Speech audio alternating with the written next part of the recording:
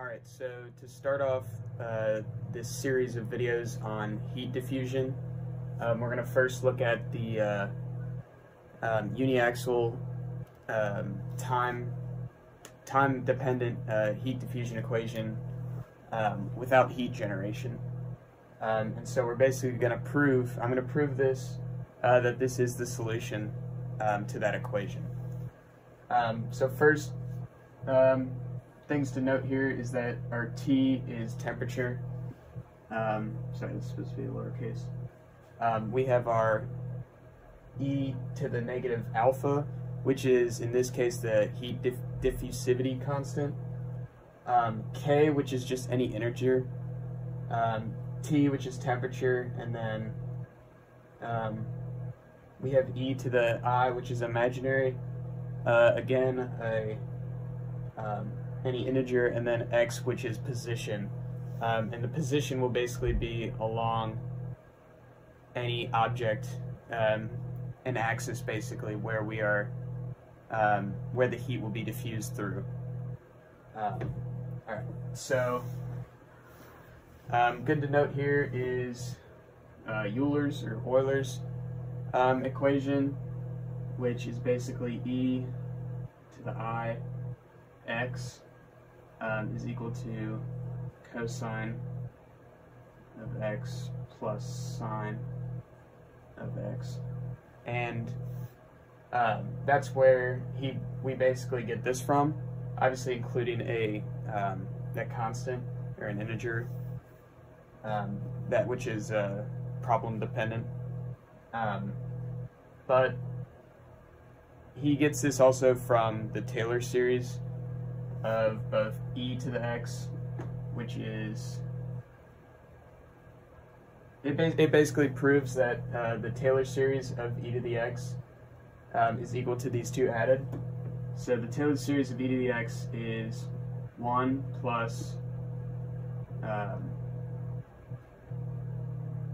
x squared over 2 radical plus x cubed over 3 radical, and it continues like that. Let's do x4 over 4 radical. And basically, the Taylor series of cosine x is equal to the odd ones. So the Taylor series of cosine x goes basically x squared over 2 radical, x4 over 4 radical, x6 over 6 radical, and so on. And then the sine, Taylor series of sine x basically encompasses all the odd numbers in the Taylor series. So that's just kind of how this formula was kind of derived originally. We can also look at the derivative with respect to temperature. T is equal to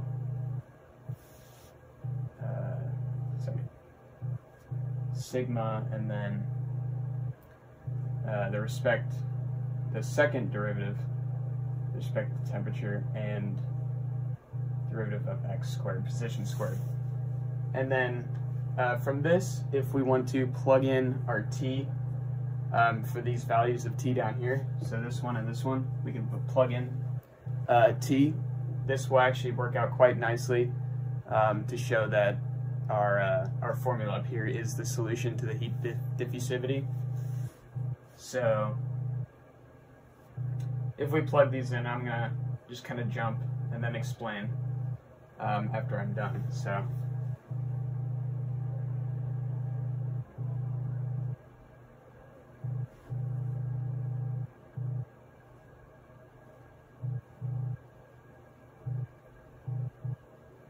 that's an alpha.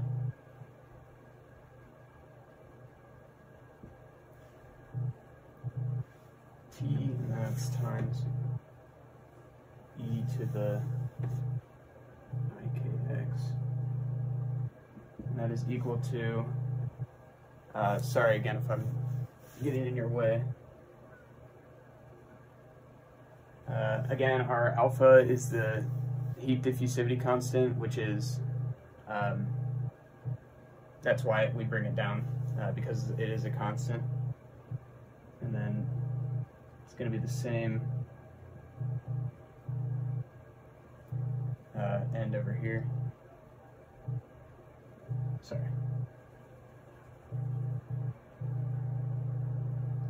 This brings down times I squared k squared and e to the I kx. And so we can do one thing that's pretty easy to get rid of is the I squared, which basically turns into a -1. And then all we have to do there is basically just rewrite.